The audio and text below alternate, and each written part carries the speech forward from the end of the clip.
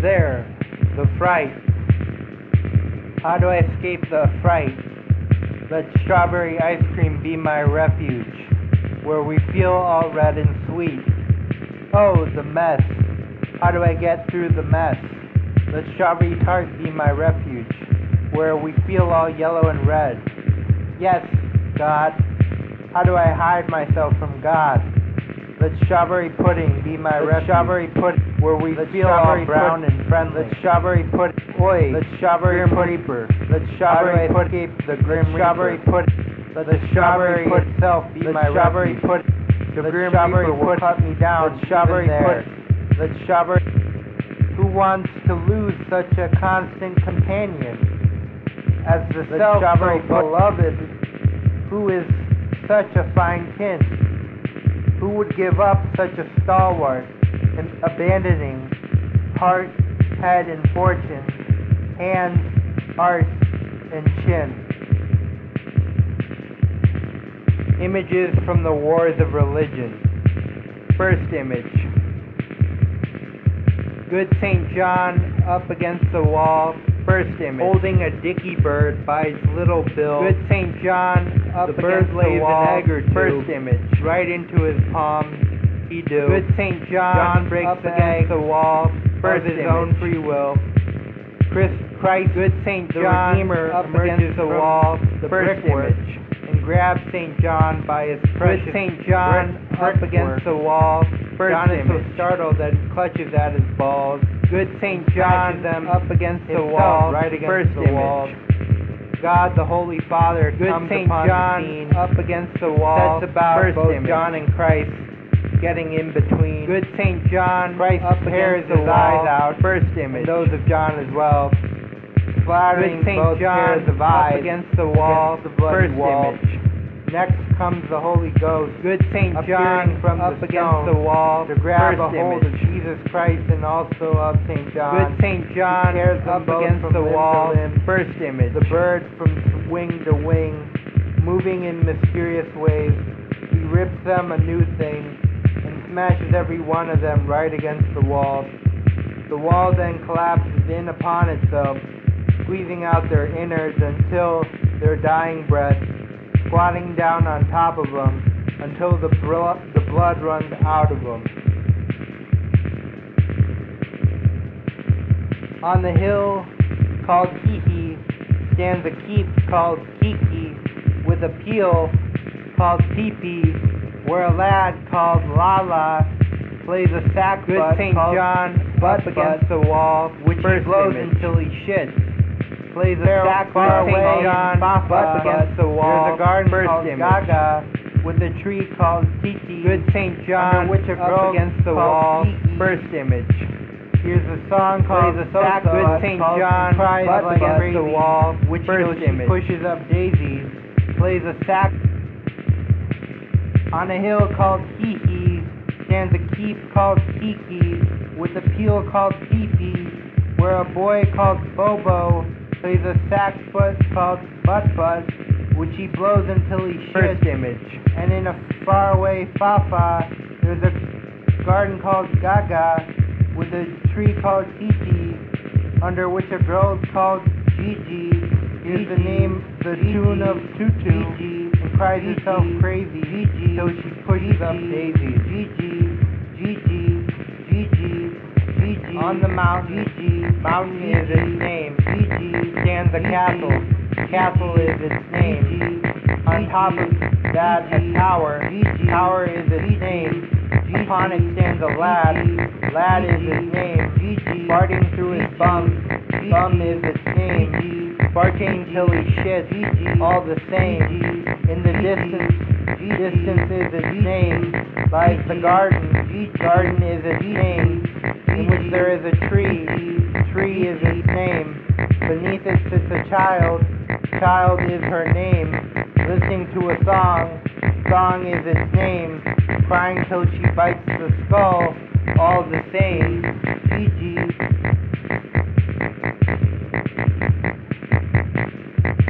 Should the horizon rise and sweep across the sea, aiming for the human heart and washing it within, that is a cry for a nearby aid to help it heal again. Nearby, perhaps, someone of kindly nature who fortunately isn't considering departure may extend a helping hand and bids. Extend a helping hand and bids. Cries and shit. Extend a helping hand and everything to bid. Extend a helping hand and bids.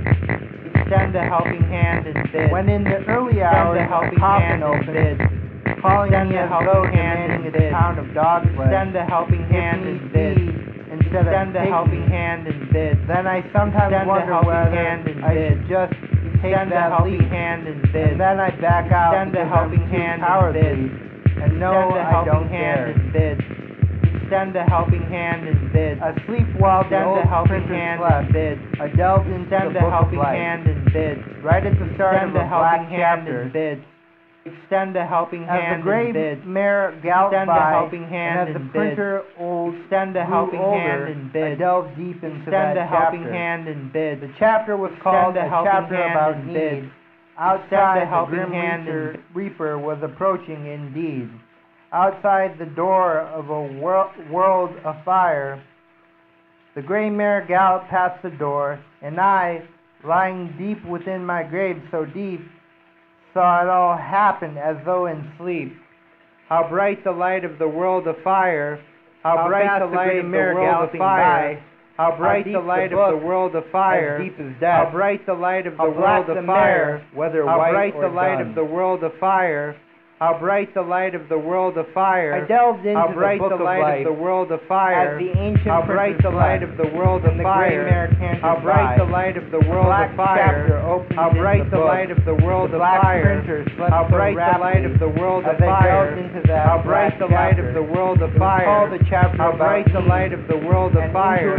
How bright the light of the world afire. How bright the light of the world afire. Outside the door, how bright the light of the world afire. How bright the light of the world afire, as I lay in my grave so deep, dreaming a dream of this, asleep.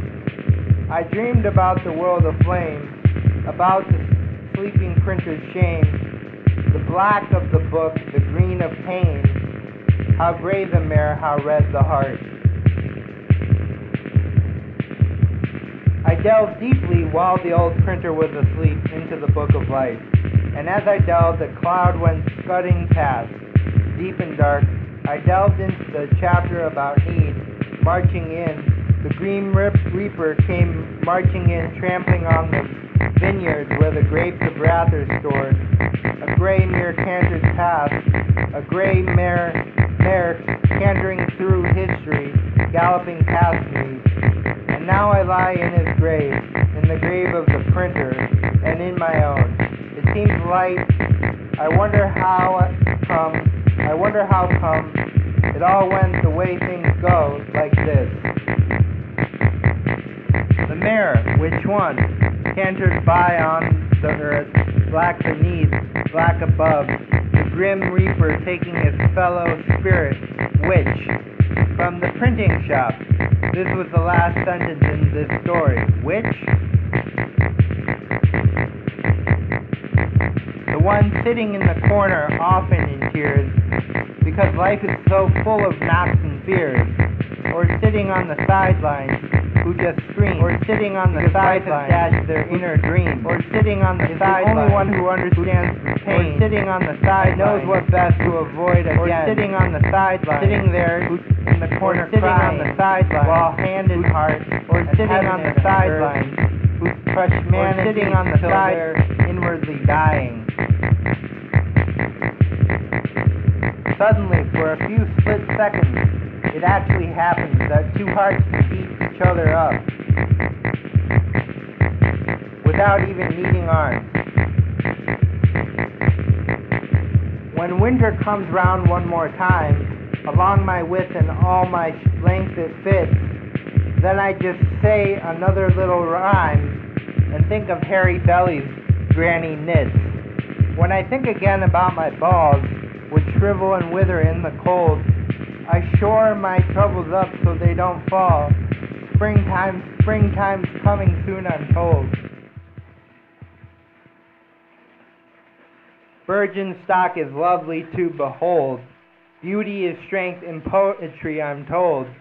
The world is lovely when it falls apart, and kisses the arse of Skanga, that old fart.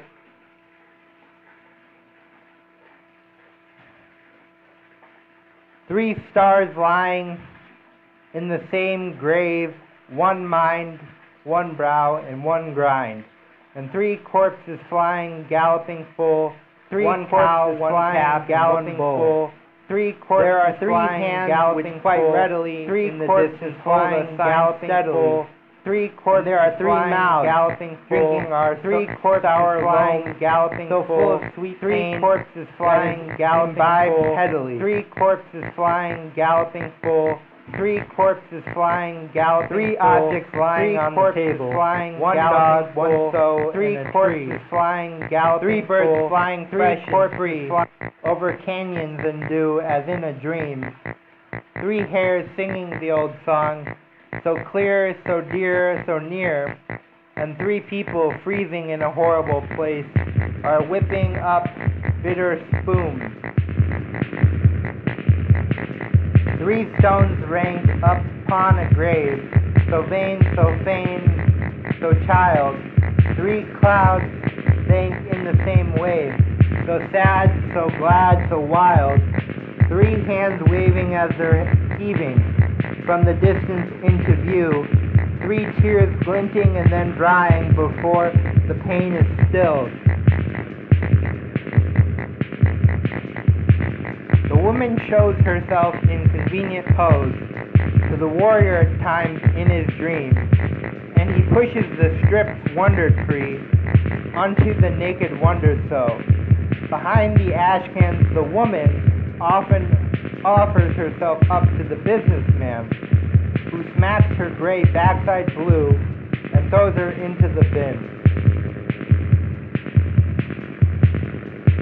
Sometimes from a height the wind drops the trumpet from its hands into the waters in the depths to play a marching tune, and people in their darkened rooms all go Om Papa.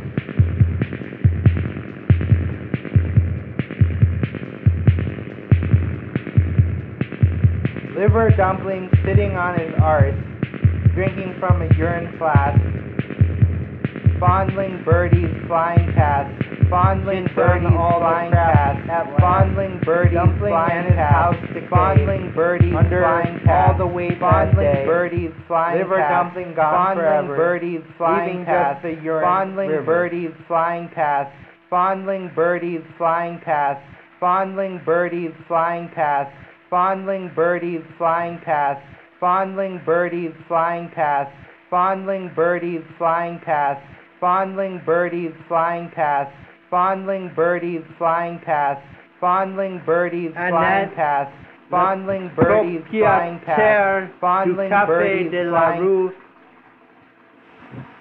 Soen où nous travaillons alors par coïncidence, racontait à un client, et moi j'ai traversé les clous en dehors des clous. Alors le flic me rappelle et me dit, vous allez faire le passage des clous 10 fois. Alors à la 10e fois, je suis parti en BI sortant des clous. J'étais terrible quand j'étais petit. This note has been kept in the original French for 3 reasons. It abounds in untranslatable puns, shows how the author handles his adopted language, and affords students of French an opportunity to show off. I agree with Emmett, but can't resist quickly casting my own shadow on it here, rather than my light. That same night in which Raymond Hans talked to me, which went on for a long time, he told me something based on that nail, And his answer to my question about his idea of the nail on the fence was, when the nailing starts up on my fence, my aunt is up like a shot. She's that pious. And Annette pious, whose cleanliness, that pious. She's that pious. Personified, she's that pious. Gone, and she's that the pious. Coffee on the street. She's that pious. So that she's that pious. She's that pious. To be walking along she's the street. Pious. Street fell she's over. That yes. Pious. Fell headlong. She's that pious. We were also there, but only by chance. One could say we chanced upon him, but in addition, he told us something about another patient. He screamed, "That's nailed me!" I go over and see what's what, and what do I see? Nails on the inside, nails on the outside. In that moment came a copper, who as I'm walking away calls me back and says, "Please leave before I lick the copper off your nails, off of your nails." That tore me apart twice over, in fact. Nails, of course. I was feeling a bit nailed up at the time.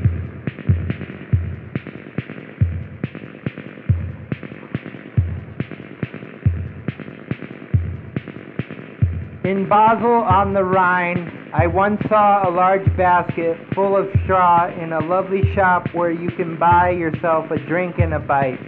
There was a lovely shop girl in her pinafore, as white as a goose, who was busy unpacking what had been packed in straw and packed into the basket. And I started to hum a little song to myself, so, in my head, "Hush-a-bee, what's rustling in the straw? My, what a lovely song." And as this shop girl inside her lovely pinafore unpacked the creatures that were packed in the straw, I unpacked, but all very respectively. Just in my mind, of course, this girl from her white pinafore. That was just like but all very respectively. And inside my head, I could see my naked shop girl from her white pinafore. And I was also getting I unpacked, but all very respectively. From doing the unpacking. Just in my mind, of course. But when I saw what the naked shop girl was unpacking, I unpacked, but all very respectively. They were still alive and just in my mind of water in a way that turned my lovely shop girl's goose flesh into all very respectively. Just in my mind, of course. And with that, my naked unpacked shop girl disappeared completely from my inner respectively, to be replaced just in my mind, of course, by the suffering heart from her white, even though they had already completely filled my outer eye, but all very along with a couple of gray clouds which were already waiting in front of the shop door as I left. I sprinkled my bald head with a cold rain that made just in my mind, of course, this girl from her white pinafore. Once upon a time, there was a heart that had grown old and gray and emitted an odor. It lay there in its glass coffin, and the people walked by. Many of them said something. One said, "There's such a strong smell." Another said, "It stinks." A third said, "It is a stone, a touchstone which tests people. It tests people to see what words they carry about inside them. Whoever has smell inside them says, it smells. Whoever has stench inside them says, it stinks. Whoever has stone inside them says, it is a stone." And then he rode off and raced round and said, "That's so that he can see something, so that he can have something to think about and something to look at, and see all the junk, all the stuff outside through the window, and the faster he races past, the fuller the window becomes. But so that he can even see what's outside the window, he himself must be able to see something besides, and that's the other which he always takes with him, so that he can see it besides that which he sees outside of the train window, if he has not just zoomed off in a plane, because if he has not brought something to see besides, he will also be unable to see the other, which always shits the porthole full from outside, assuming he has not actually gone by car.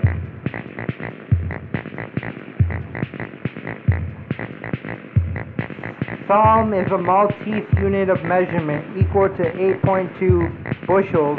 I remarked this to Psalm the one and only time I met him in Spurry's room, and he seemed surprised. Since this meeting, Psalm was killed in an automobile accident in Switzerland.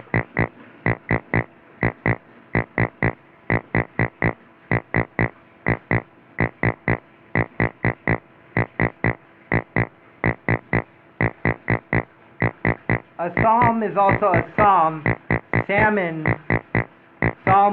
in German. They are caught by people wherever and whenever it is allowed or possible or done. They do this by casting lines at the ends of poles above barbed hooks on which something that entices the salmon is stuck to there where the salmon, this enormous fish, travels past into the fresh water. They let the trusty fish bite on the enticement with the hook inside, deep into the enticement, down onto the hook, which hooks deep into the front part of the salmon where its mouth is. And the salmon is fixed firmly with its mouth on the hook, and the salmon is fixed firmly. The wicked people who are not well disposed towards the salmon is fixed firmly towards themselves. With its mouth, these people tear, and the salmon is fixed firmly with its mouth lovely laughing. The salmon is fixed firmly and hid it with its mouth on the hook, and the salmon is fixed firmly with its mouth on the hook, and the salmon is fixed firmly with its mouth on the hook, and the salmon is fixed firmly with its mouth on the hook, and the salmon is fixed firmly with its mouth on the hook, and the salmon is fixed firmly with its mouth on the hook, and the salmon is fixed firmly with its mouth on the hook, and the salmon is fixed firmly with its mouth on the hook, and the salmon is fixed firmly with its mouth on the hook, and the salmon is fixed firmly with its mouth on the hook, and the salmon is fixed firmly with its mouth on the hook, and the salmon is fixed firmly with its mouth on the hook, and the salmon is fixed firmly with its mouth on the hook, and the salmon is fixed firmly with its mouth on the hook, and the salmon is fixed firmly with its mouth on the hook, and the salmon is fixed firmly, and they tear and tug the soft, fresh innards of the salmon right out from the salmon's inside and throw it away and place the remainder, the outside, in a concave implement used for frying or boiling animals and plants and cook the salmon's outside inside. And then once the outer salmon is done, they then take it out and eat it, and even that little bit of inside which has been cooked with the salmon's outside, that which people refer to as the bones, even that is removed from the outside, cast aside, and stamped on frequently to the words, "Leave it alone, children, it'll tread in. It's good for the carpet." It is lovely and burned, even when the sun doesn't shine, because then perhaps it's raining. But even when it isn't raining, it's lovely, especially then when the sun shines, but also when you walk in the rain. If our occasion the sun is not shining, down along the river, which is there called the Aire, and which also flows through the small town of Solothurn, which is also very lovely, especially lovely without a doubt, when you walk down along the river there in the sunshine, but it's especially lovely in Basel, very special, when the sun shines there on the river, which is called the Rhine, and you can walk along it and see how lovely it is there. When it turns winter and the snow falls, and you see the black word Gex on the white paper, it makes you think of the ravens. You can actually hear them screeching, "Peck, peck, peck." They are that hungry, or so you think. And at once you think of Snow White lying in her crib, wailing hideously, and it occurs to you that all the blood in the fairy tale could be left out for once. And so you press, mentally, a cake into screaming Snow White's hand, and the dear little child messes around with it amidst the white bed linen until everyone is beautifully mucky because the cake has become totally mushy, and already you are thinking of the coming thaw. That helps, especially when you've just been thinking about Desaad, who would in fact have reintroduced blood into the story because he was very fond of children, not only nicely roasted but simply raw and at the end of a knife. And you are on the point of thinking he'll slash away that little child, and then the blood will have returned once again. But then luckily the ravens interrupt your thoughts with their shrieks, these lucky ravens which call cakes and cookies, cakes and cookies. And now the baby in Snow White's crib, who is also called in fact Snow White, has its mushy cake back in its hands, and it gets a cookie as well, and it continues to make a mess. And there's the thaw outside and such a merry monkey messing about inside that even you too are glad and think, there you are, instead of continuing to put up with Saad's tales about his knife and the blood. It's perfectly alright to tell yourself and the children a bit about Snow White during warm winter weather when it thaws with a soft cookie and a mushy piece of cake in your hands. In Amsterdam, I was visited by a friend who was hitchhiking back to Paris and who bravely undertook to carry the 10 pounds of glue to my room. This is the glue I subsequently poured into the flexible apparatus described in number 16. I am now in the happy position of being able to announce that my worries about glue are about to disappear. It was at the Bazaar de l'Hôtel de Ville. It was at the Bazaar de l'Hôtel de Ville. It was at the Bazaar de l'Hôtel de Ville, which Felix Lou had already described, de Ville, not by name. It was at the Bazaar de l'Hôtel de Ville, which I can confirm is true. At l'Hôtel de Ville, which I can confirm is true now that I have used it. It was at the Bazaar de l'Hôtel de Ville. It was during at the trip Bazaar to Basel where Felix Lou was born and lived for 16 and a half years. I visited the laboratories of it was at the Bazaar de l'Hôtel de Ville. It was at the Bazaar. A chemist there agreed that the problem with araldite was at the Bazaar de l'Hôtel de Ville when necessary. It was at the Bazaar de l'Hôtel de Ville, which made me think that Francois Dufresne could find himself without an art. It was at the Bazaar if they ever started using araldite for pasting posters. When I see outside on the ferry down in Basel, up on the Rhine, the sign sitting there that says Lou, and painted on it a lion with its twice two limbs, 2 legs and 2 arms, I start to see 2 Lou's before me for all those 2's.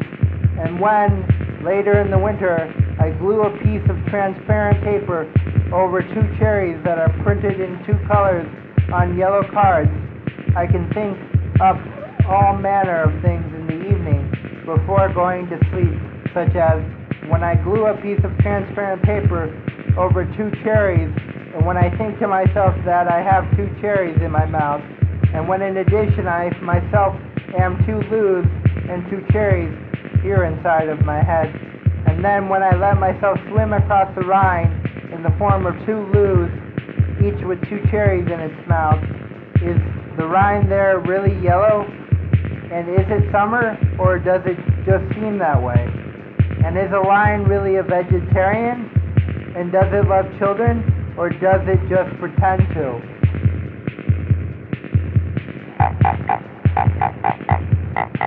Come, spirit of the sonnet, give my pain a voice in sonnet form, which fattens swine, can mouth half dead as a lament of mine that sweeps across the pastures of the plain, atop the mountains where I clamber free and agile over every stony rock, on wings of song, untroubled as the flock, without the torments that are driving me, to set hand on myself and put an end at last to endless pain, while I regale the rhythmic drumming of their wagging tails, pounding a sonnet for me as I leap on shit-encrusted feet to higher realms and grasp the pain the sonnet overwhelms.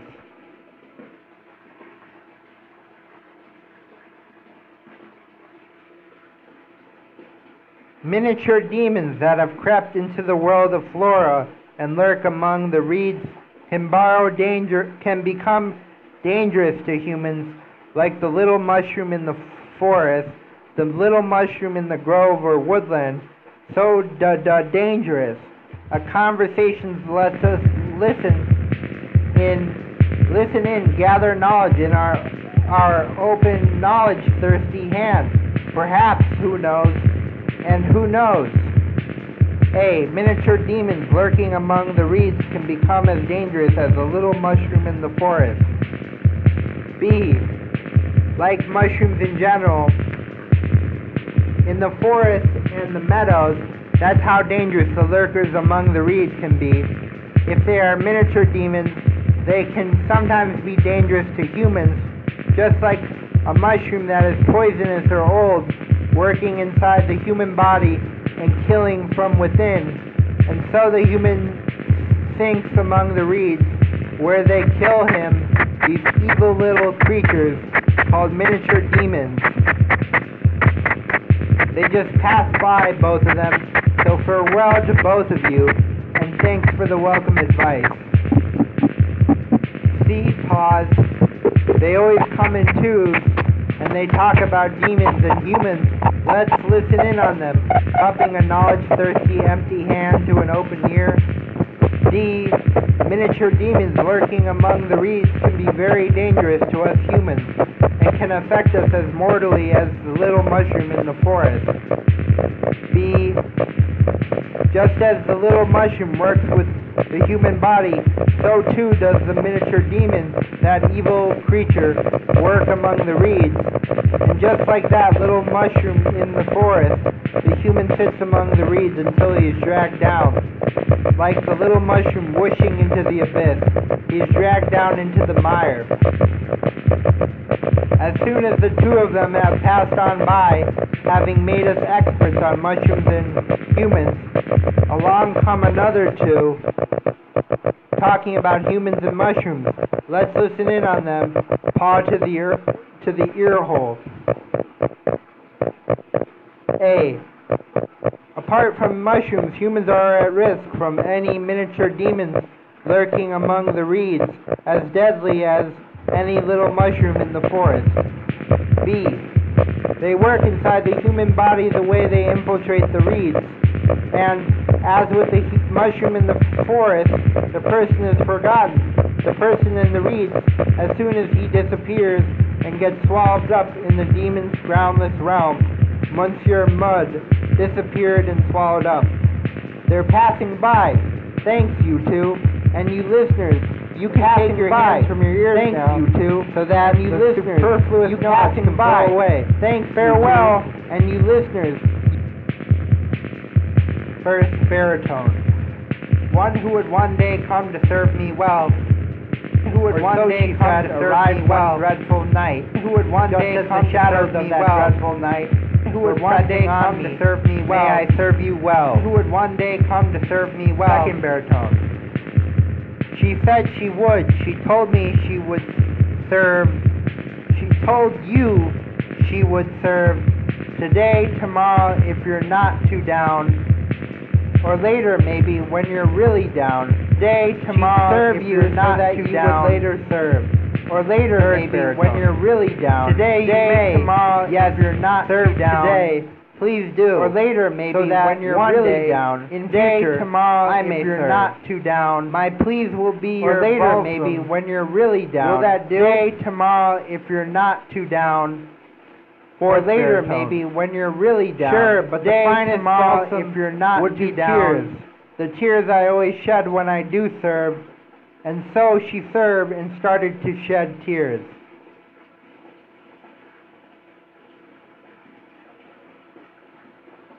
All four. She who would one day come to serve me well, the only one who'd seek out such a hell, came to me on a dark and gloomy night, and took me under contract just for spite, only to sap my joys of life away, so that once duped I'd wake up one fine day, and look around to find my life astray, and look around to find my life astray, got me trapped, look around to find my life astray, contract that was firmly look around to find my life astray, so she could cry look around to find my life astray, piss look around to find my life astray. But she always smiles and asks politely, so I must give in and act uprightly.